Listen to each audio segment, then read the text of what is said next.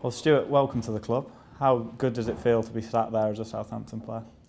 Yeah, it's a really nice feeling. Everything's happened so quickly over the past few days, but it's great to be here finally, and I'm very happy.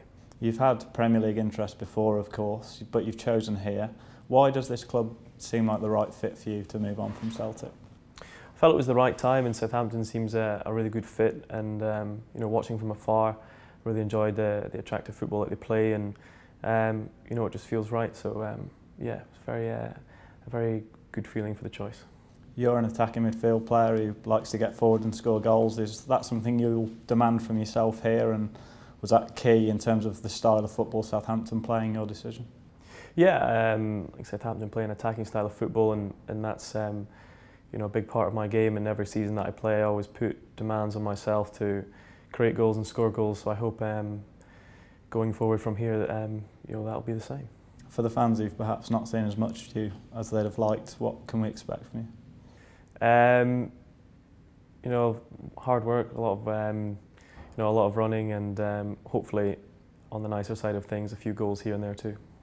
The new manager came in at the end of last season, helped the club survive, of course. How much of an attraction was it to work with someone who was such a great attacking player in his day as well?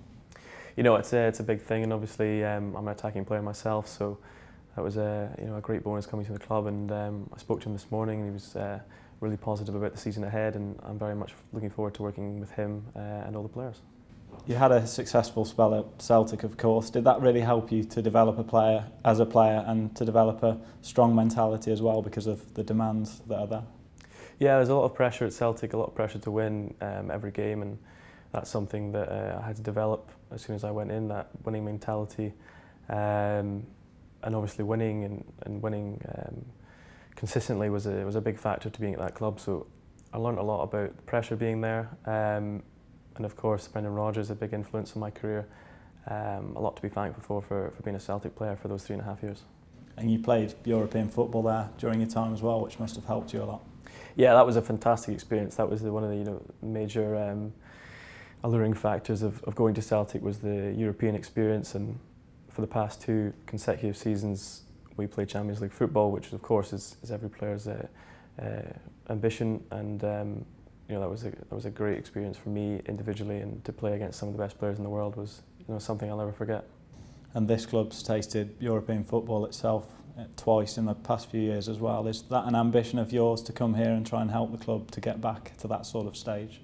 Of course, I think everyone wants to play European football, and if I can add anything to the team in that respect, then of course that's where we want to be back to.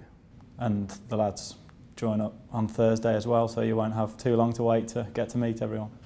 Yeah, no, I'm looking forward to it. Looking forward to meeting everyone and getting my bearings, and just excited to get started.